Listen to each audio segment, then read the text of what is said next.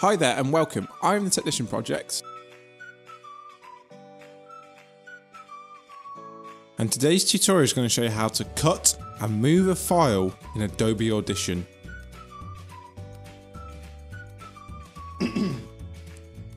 Once Adobe Audition's loaded and you have a file inserted in,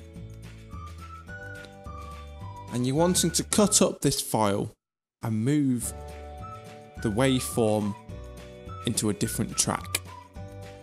What you want to do is go to this blade icon at the top or press R. R is for razor, and you click where you want to cut. You then press on your hand icon, which is V.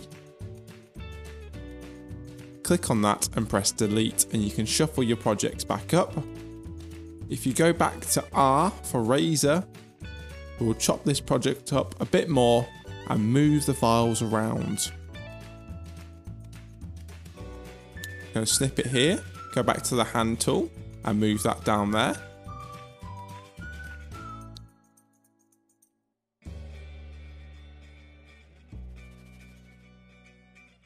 I'm just going to snip it here, go back to the hand tool and move down there. If you enjoyed the video today, please leave a like rating and subscribe for more. Thank you for watching and see you next time.